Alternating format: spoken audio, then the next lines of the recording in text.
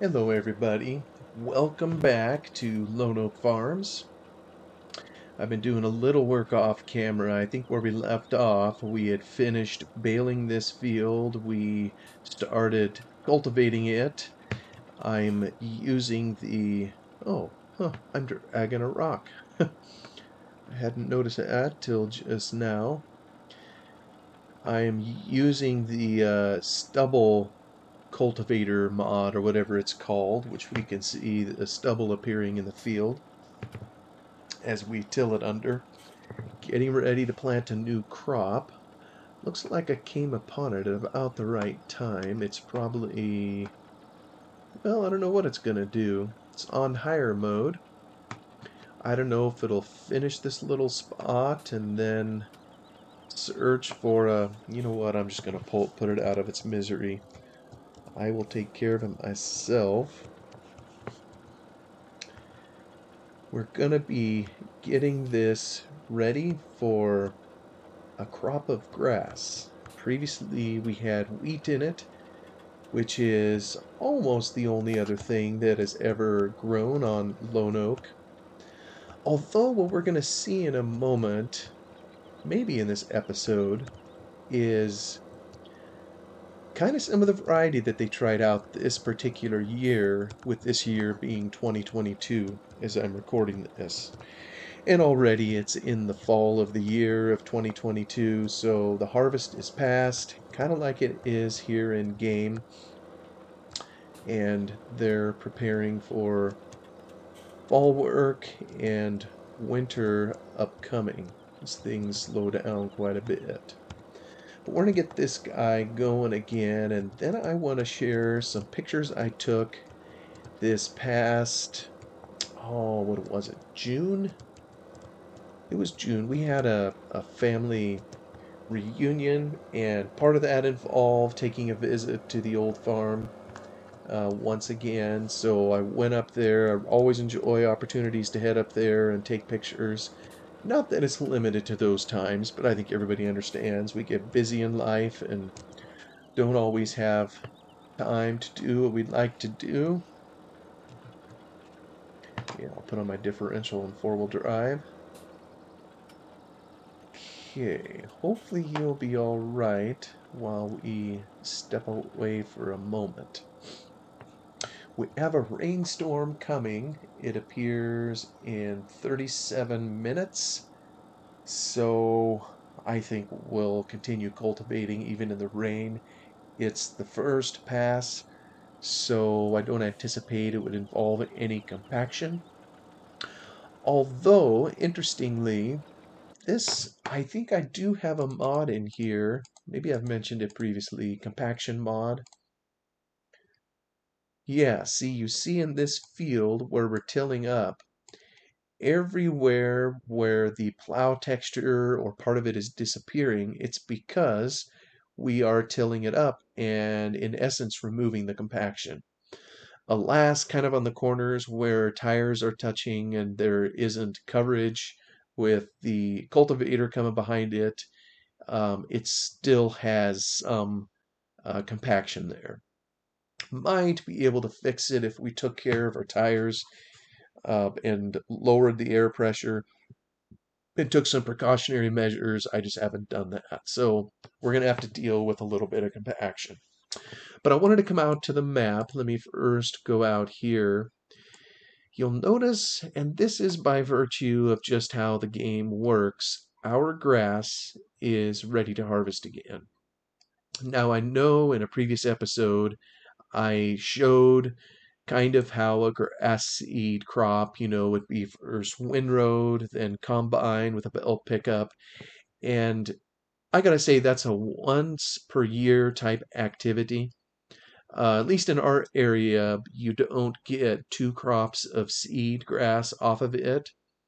You would do it in the late spring, early summer. You would windrow it over summer after it dried. You would combine it. And unlike in the game here, where you see plenty of green in the grass, in reality, over the summer, after harvest, Our summers here are very dry. That's one thing that enables us to raise grass seed as a crop, is having it dry. Plus, we have very wet winters, and that's kind of the 1-2 combo that is needed to do it. So in real life, instead of looking green, instead of growing back into lush green, what you instead see is kind of the leftover stubble. You wouldn't see it like this. It would be quite yellow. So, and it basically, I think the grass, in some respects, just goes dormant after harvest. So it doesn't grow up again, and you wouldn't, like it shows here, get another crop. What instead happens, as fall comes on and as the fall rains come on, it will start to green up. And it just greens up just in time for the winter rains, whereupon it goes dormant again. So in game here, we have a choice of doing something with it again. I mean, sure, I could go windrow it again. I could combine it again. I'm not going to do that. That just isn't realistic. Um, but something that a lot of the farmers would do around here is they would mow the stubble. And I don't know if they waited entirely to the fall to do it. A lot of times it was still in the warmth and heat of summer that following harvest, following removal of all the bales, they would head out to the field with, something like a flail mower or some other kind of mower, and they would take the grass down and buzz it off entirely. The windrower, when it came through and you cut it for the windrows, it did a pretty good job, but a lot of times it would leave taller parts, shorter parts, some parts that weren't cut at all, if the operator missed a section. So in the fall, what would happen, or early fall, late summer, is the farmer would just come in and mow it off clean. And the reason, as I understand this, was, and we'll get into this in another episode, um, the reason is, they no longer burn the fields, or not many of them. And burning had the process of kind of shocking the grass into re-stimulating growth. It took care of some of the pests and so forth and so on. And it reduced the field to, how do you say it? Reduced it just to the grass, and it was clean, you could say. Well, I think mowing has been used in some cases to reduce the stubble and to prepare it for chemical application and that kind of thing. If you've got a lot of crud on top of your ground, you don't want to put chemical on that because the chemical will stick to the, the, the crud that's laying on top of the ground. So I think the mowing process would pulverize a lot of that, make it disappear, and it would make the chemical application in the fall more effective. So I think that was part of it. Whether it stimulated growth or not, I don't know. It wasn't near the same as burning would do. But be all that as it may, I kind of got distracted. We'll do that at some point. I just happened to see these fields ready for harvest. Where are we in the summer? Where Are we in the fall yet? Nope, we're the late summer, so I'll probably wait a little bit, but I think we're going to come in and we're going to mow off the grass. I have a mower mod, so we'll get it. And in the mowing, there was no, I know when you run a mower in game to Farming Sim, it's going to drop a windrow, it's going to drop grass of some kind that you can come in and collect. We're not going to do that when we mow. It's going to mow it clean, and it isn't going to leave any residue, because in real life, when you do it following harvest, there is nothing there to pick up. It's just pulverized, almost, you might say, mulched. And once the rain would come, it kind of would have that effect. There's nothing there.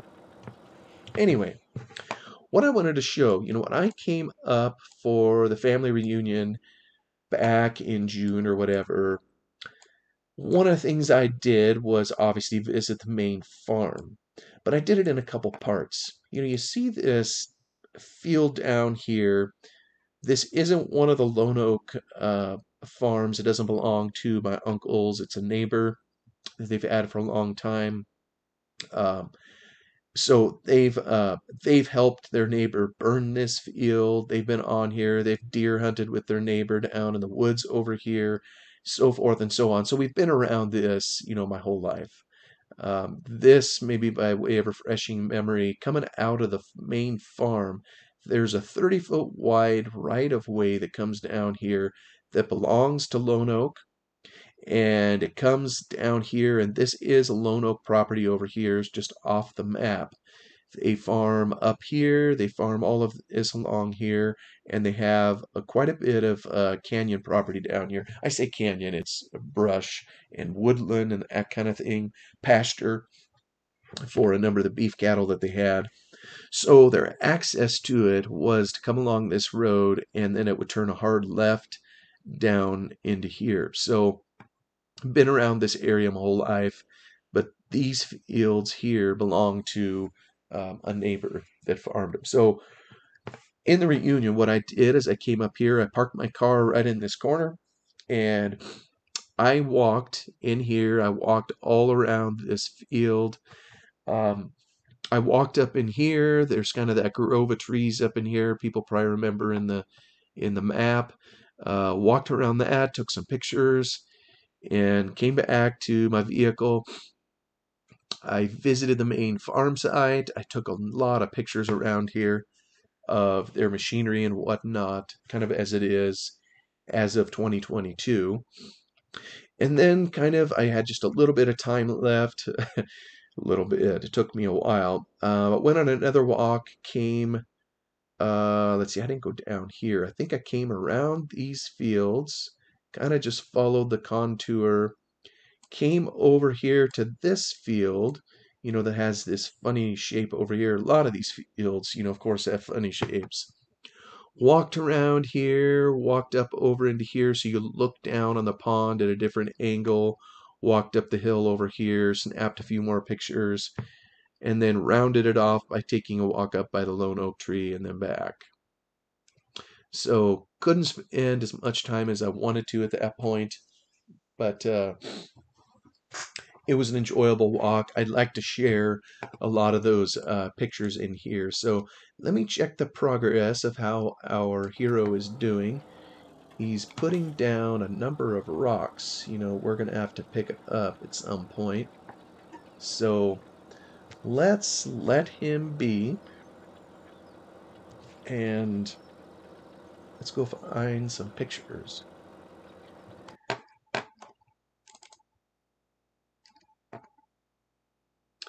It probably would help if I had the map open. And so maybe what I'll do while I'm talking here is just load up the map. Let's see, I think I need that editor. I apologize, I should have had that open. I'd like to open it so I can at least point, from what vantage point a lot of these pictures were taken.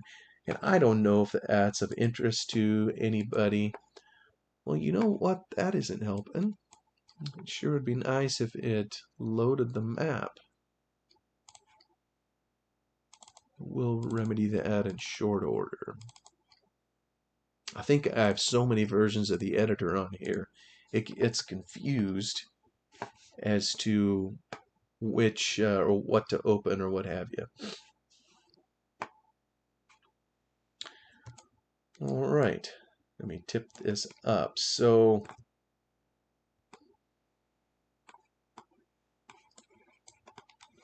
kind of to get the same perspective we just had, here's kind of that cat-shaped field, if you will, with the head up here. So I parked my vehicle here, and the very first shot I took was kind of looking out across this field. Lone oak trees up here, in game, we're cultivating this up. So kind of just looking kind of here. That's a tree off in the distance. And again, this is June, so everything is green. You can see there's clouds in the sky. It was a cooler than normal June this past year and a lot wetter, so it extended the time before which they could start harvesting. In the foreground, I kind of alluded to this a little bit ago, these are the opening buds of, I think these are bachelor buttons, and this is Lone Oak property. They tried a new crop up there this year, namely flowers. There's a parcel in here, and if you go to the map, it's this parcel right here, this big one here. I think that's about 60 acres in real life. And they put 4 different bands of flowers, 15 acres apiece. And at one time I had written down the types of flowers. I know 2 of the 15-acre pieces are bachelor buttons. One is exclusively blue, and this one here is a mix. I always thought bachelor buttons, were purple or blue. I didn't know they would come in pink color, whatever that is. There was some other types kind of in between the two, and I don't recall what those were called. If I ever figured out, I'll be happy to share it, but they gave it a try this year. Something new, another seed crop, but just not grass seed. So this is a close-up of one of those little bachelor button flowers. Like I say, they were just getting started, ready to come into bloom, which is kind of late for the time of year. So this now, I am headed the other way. I took a pictures that way. Now I am headed down this road right here into the back. And everybody that's played this map knows there's extensive woods back here where you can do some cutting of timber and whatnot. And sure enough, in real life, that's exactly what's been done. In some later episodes, I hope to share a little bit of just what's gone on in the canyon down there where we did some of that activity back in the day. But this was the start of my walk. Here's the view. Whoops, do I have 2 of these up? Sure enough, I do. You know what? That's going to take. Here we go. So this is looking south, going along that road. There's a finger of land that juts out. I think there's a spring in here that's a briar patch. So the whole field kind of settles in there. And this is just off the map. I think you can farm this piece in game. So this jutting of it isn't really depicted in the map. It'd probably be right about here. So obviously then the map borders kind of right on this end. But in real life, that is what you see headed down there. This, I think, is in the middle. I tried to take a panoramic. This little dot way over here, if you can see it, is the lone oak tree. Looks like it's a long ways over there. That's my vehicle parked over here. Yeah, it's kind of a distance off of there, but not as far as you might think. I think the panoramic style of taking the pictures sort of makes it that way. These are the flower fields. You can kind of see the different strips here. 1, 2, 3, 4. Even the bee boxes. I didn't get too close to those to pollinate the flowers. There was a lot of bees kind of in this area. I'll be sharing some of that in a bit. Maybe we should go check out our guy. Oh, look at that. He's working away. Fantastic.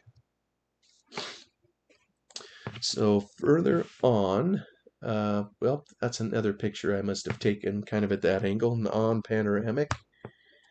This is a close-up of the grass. I believe this right here is a type of ryegrass. I always know ryegrass because on a single stem, you see kind of jutting out at certain angles the specific seeds on there. We'll see a different kind of grass in another one. This is just one variety, very common in the valley, perennial ryegrass. Very common to see that in yards, lawns that people put in their homes. And you can see also the little bits of yellow attached to it. You can see some of it along there. And I think I've told people in here before, I am allergic to grass. So, I mean, I don't want to say that I just sacrificed for you all, which I didn't. I went out to enjoy myself, seeing all this, but I probably shouldn't have been out there. What I did is I tried to be very careful that I didn't walk in it that much. Just tried to keep it off my clothes if I could so it wouldn't cause me trouble. And you can see even on the ground all these little white bits. That is the pollen from the seed. And it's really a beautiful thing. I don't have any footage of it in the spring, but I'm sure others have seen it, around the world. Of course, this is how grass pollinates through the wind. And when you see it happen in the spring over a field, sometimes it's a big old, almost like a fog that sits over the field, but sometimes it doesn't just sit there. A lot of times a wind will whip it up. It does interesting things with it, patterns, little whirlwinds, if you will, and tosses it hither and yon. And it's pretty cool to watch for me from a distance, because I think if I went out there, it'd be almost suicide to be messing with it with my allergic condition. But that's what's planted in this field, ryegrass, very common.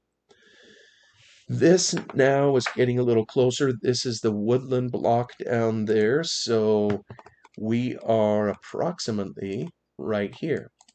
And you see, like even in this picture, I give kudos to Bullet Bill. He got the curve of this particular field.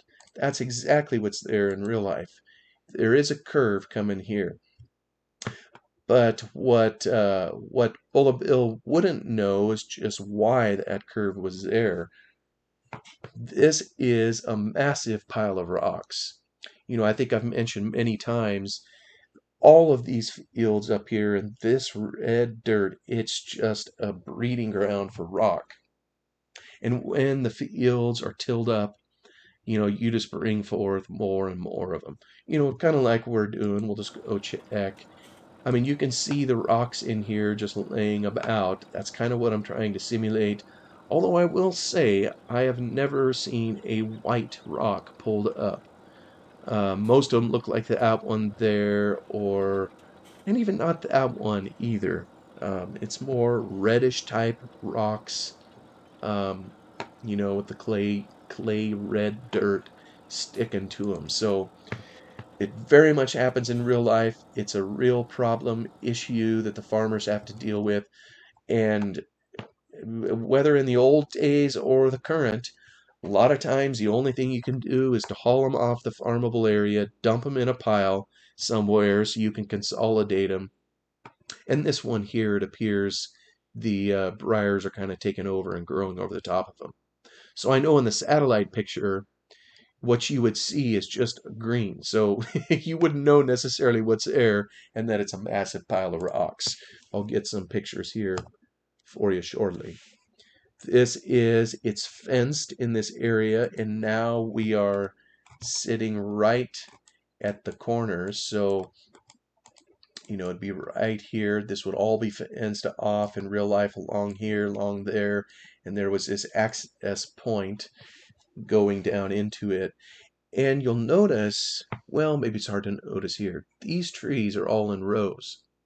Years ago, when this was just a regular forest, if you will, or pasture ground, where it wasn't managed as a woodland, it was just helter-skelter how the trees were in here. Now that it is managed, and we'll see in a later picture, these are all in here with in rows so that they can work on it. Here you can kind of see the rows in there. Just kind of taking a peek down through there. This is in the map. We're now pointing this direction.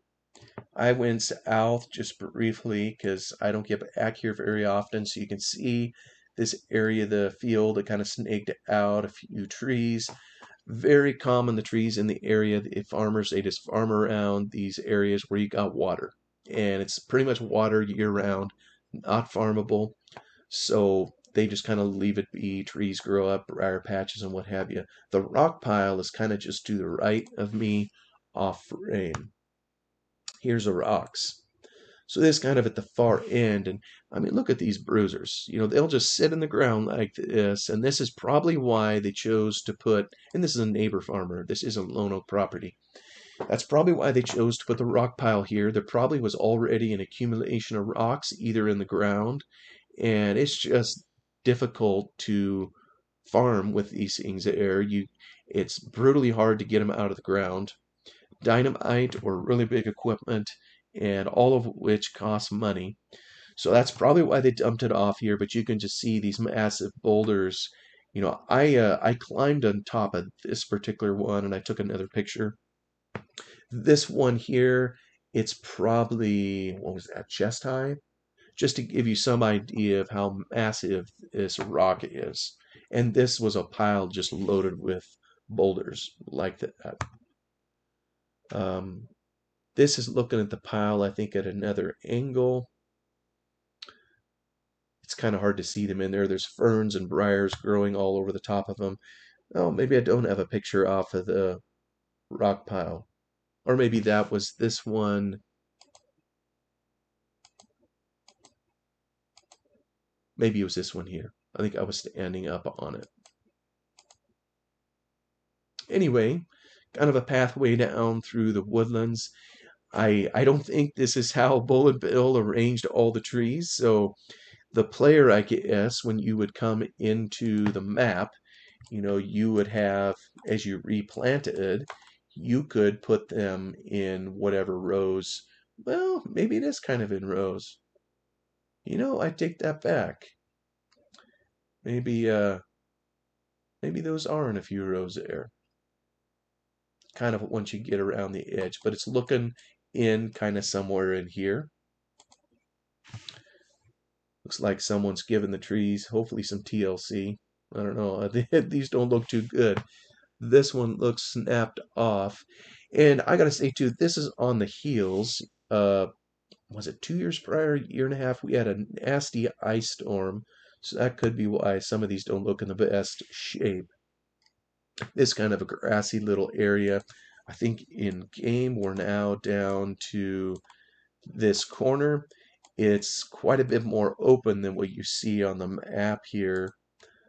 Just looking in there, looks like they had a pile. They probably burned some stumps and whatnot in there. Yeah, standing on the corner, just kind of looking down around there. This must be an access port road going down through there. So this is kind of in the field here. Oh, kind of doing a panoramic from here to here. And once again, we're kind of in the Cathead field right down there. Let's check our guy. He's working like a good feller. But you know what? I'm gonna stop him here because I have a feeling he didn't finish the job clear over there. So we're gonna go over and make sure he gets the job done. And you can kind of see how this stubble mod works. Yep, there it is, one little triangle. You know, when you cultivate over the top of the area that's been stubble cultivated, it gives you the regular cultivation texture. I really like it. I think I've mentioned this before because, you know, in Farming Sim, we're limited on how many things we can do in the field. I think they improve this with each version. But especially in these old versions, you know, it was kind of the same thing all the time, rinse and repeat. And so I liked having the stubble cultivator in because it forced me, I say forced, I wouldn't have to do it twice.